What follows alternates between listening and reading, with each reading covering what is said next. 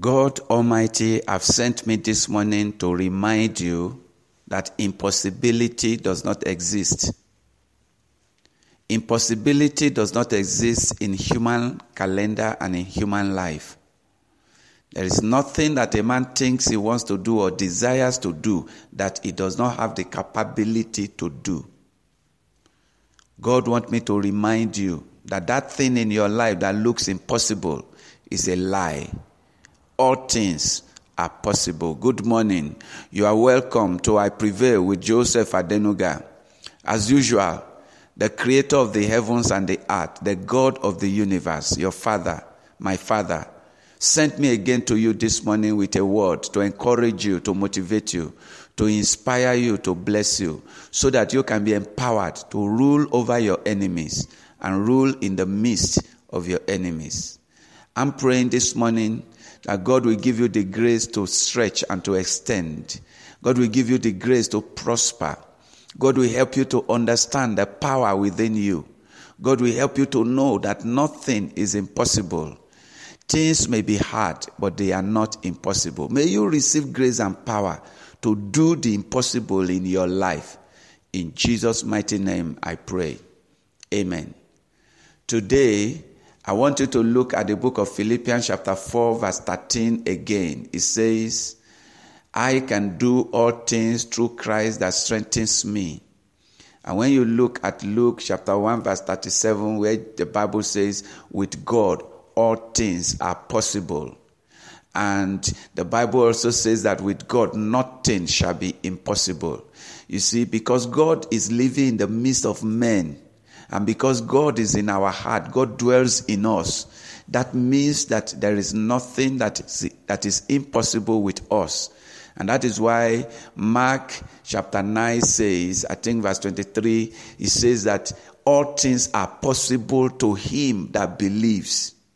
You see, all things are possible to him that believes. This tells you and I that impossibility does not exist.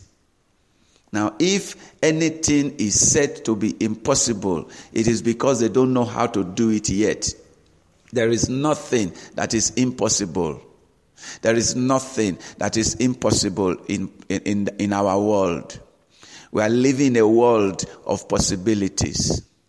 You see, when you look around you and you see things that men are doing, men that people can even not recognize, they are doing great things. You can do it. You can do all things. You can rise up from this quagmire.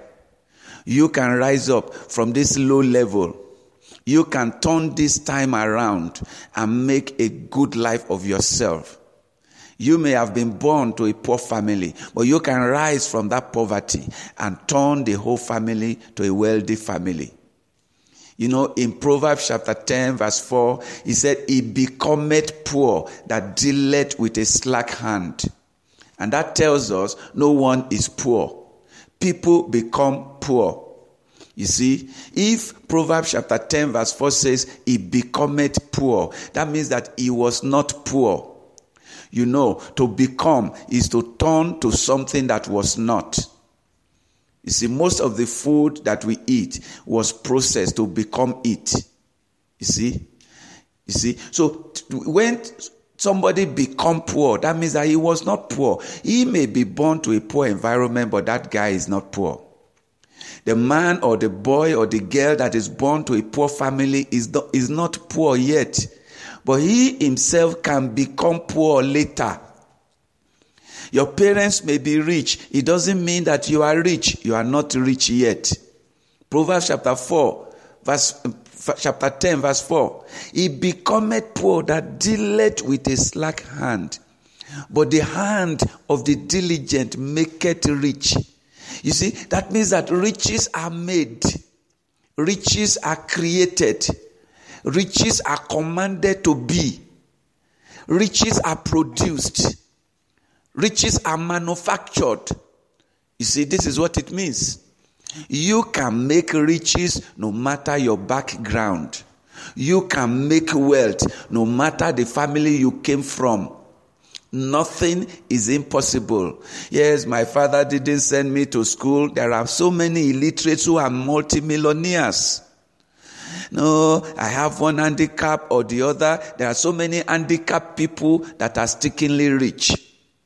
No, I'm coming from a very poor country. There are one of the greatest men on earth come from the poorest of the families and of the countries.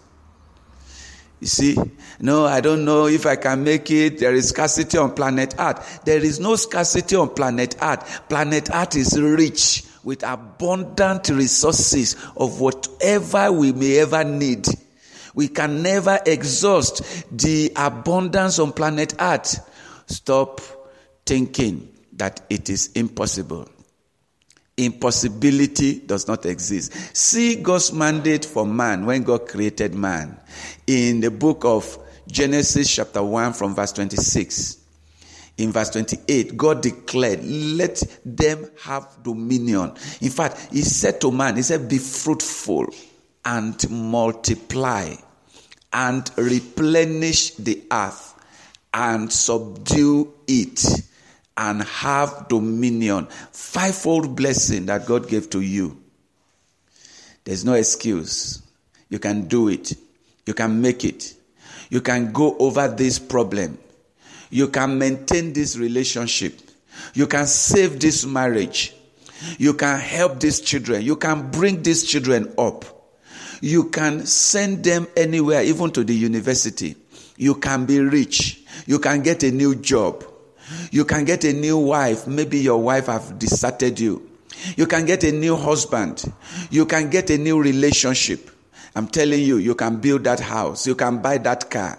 You can do it. You can do it. All things are possible. You want to travel, you can make that journey. You can do it. This is what God sent me this morning. Don't look at anything as impossible.